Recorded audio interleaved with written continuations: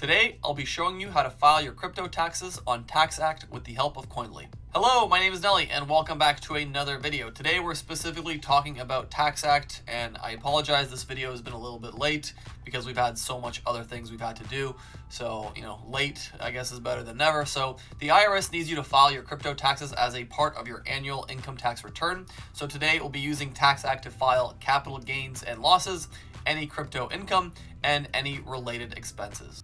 Okay, so first things first, before we actually file our crypto taxes with TaxAct, we need to know exactly what we're reporting in terms of crypto activity. So the next step is to get your Koinly crypto tax report for the current financial year, and this will tell you exactly what you need to share on TaxAct. So to give you a quick overview of how this would work, I'll demonstrate how Koinly works. So this is the dashboard area. Heading into our wallet section, you'll see that I have different exchanges added to my Koinly platform to show all my transactions. So here you can see my activity throughout the year, or whatever duration of time you'd like to look at. So staking, basic trading, transferring between different accounts, all kinds of stuff is in here. If you want a complete overview of your transactions, if you want to review something, this is where you would do it. Obviously, you would add all the wallets that are appropriate for your needs, depending on what you're using, whether it's Coinbase or Binance or Kraken or whatever it might be. Once you've imported all that data, which is really easy, I've made countless videos on how to easily integrate these wallets into Koinly, you would head over into the tax report area, where you would get a fantastic summary of your capital gains, your income, your costs and expenses, and any other activity that you're kind of interested in, a summary of. And this is a fantastic area just to keep track of your activity throughout the year, to kind of see where your crypto taxes are going to be. So how do you get your Koinly tax report? You'll need to sign up for a plan with Koinly, and from there it's pretty straightforward. You go to the very bottom area, and obviously you're gonna adjust your settings accordingly. United States, base currency USD, and cost basis method is set to FIFO default. But if you want to use other methods, if you're more comfortable or more knowledgeable on other methods, feel free to use those. And then at the very bottom, you have various reports, which hopefully you guys can see clearly there. Yeah, now you can see various reports you can download.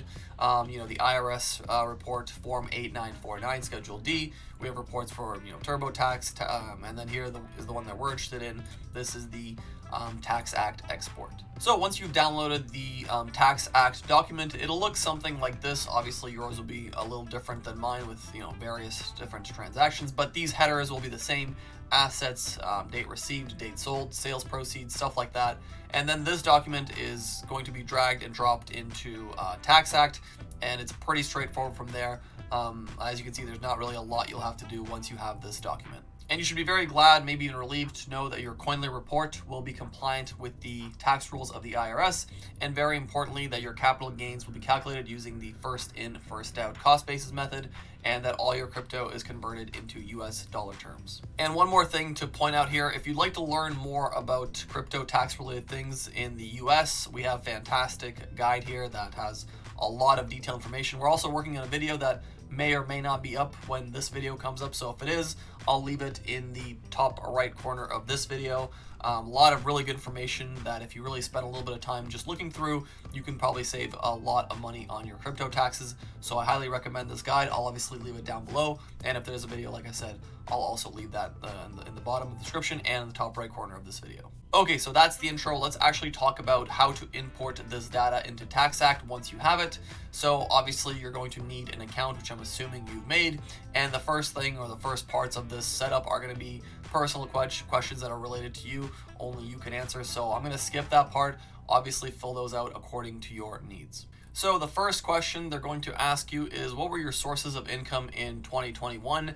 These are things that are going to be very tailored to your needs. Keep in mind, obviously, that you're not just doing your crypto taxes, you're doing all of your taxes and adding on the additional crypto information. For the simplicity of this video, I'm going to just do it as if I'm only taking care of my crypto taxes. So for me, I'm going to put none of the above.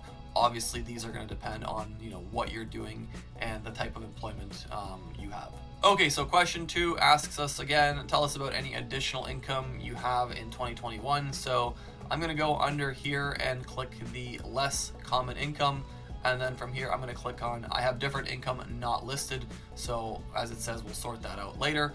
And then I'll click continue. Okay, so we finally get to the cryptocurrency section. Question 3, did you participate in any of these investments or savings in 2021? Sold cryptocurrency or NFTs, received interest, and other crypto activity. So for this part, it gives us a lot of different options, but I'm going to just click on gain or loss on the sale of cryptocurrency.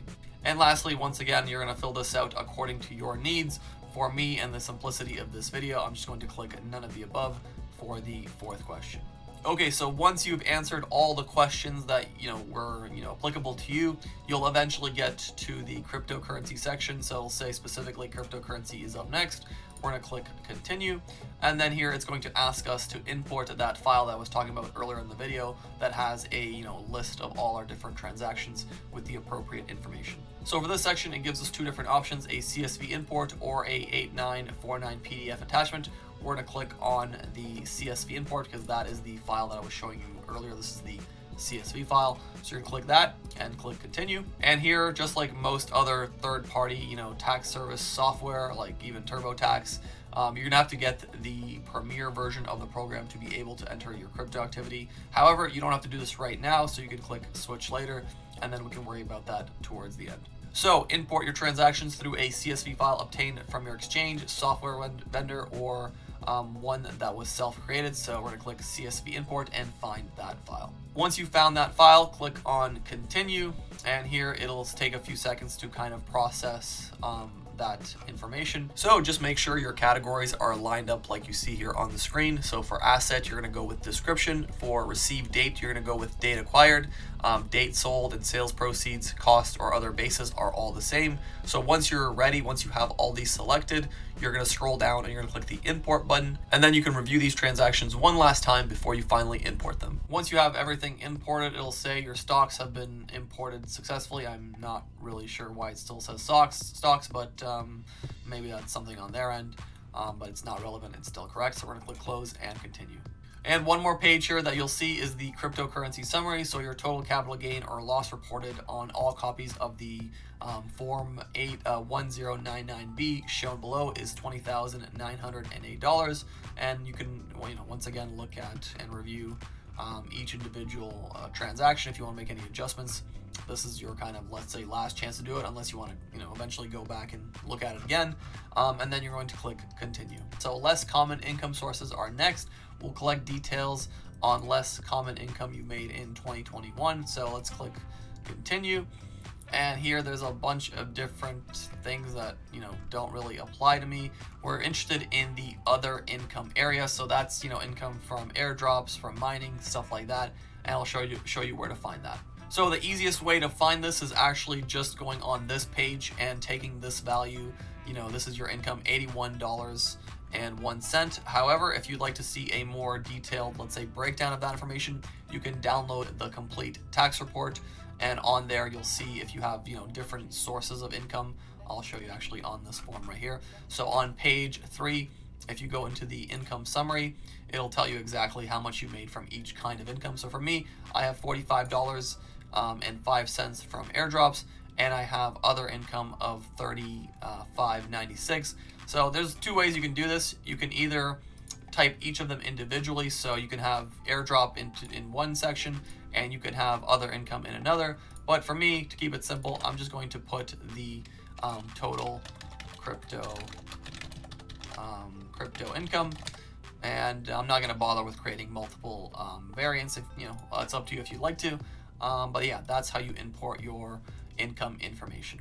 Okay, so we've talked about capital gains and losses, and we've talked about income. Let's talk about deductions. So first, any crypto-related expenses which aren't part of your capital gains can be claimed in the itemized deduction section. From here, you would go, actually, let me just show you where to go from here. So can you qualify? This is going to depend on whatever your information is. I'm just going to click take standard deduction. So let's go into the deductions area for a second. Here at the bottom, we're looking for itemized deductions. Okay, from here, we're going to click on investment interest, and we're specifically interested in this section. So enter the amount of investment interest you paid or occurred in 2021, investment interest expense from other sources. So to find these investment interest expenses from other sources, so that's your margin interest, your margin trade fee, etc., you would go into your Koinly report. And once again, we go on to page 3, and here you have the expenses as I just mentioned, your margin trade fee, your cost, your transfer fees, stuff like that. So that is a value of $56.18, and we're gonna put that here, and then we're going to click continue. Okay, so we've put our capital gains and losses, we've put our income in, we've put our deductions in. One final thing, small note here, if you are a business owner and you'd like to declare, let's say, tax preparation fees, stuff like that, I just want to show you where that section is. I know this is not going to apply to everyone, but it's good to know anyway. So under the income section, you're going to scroll down into business income or loss, includes contractor / freelancer income, so you're going to click review.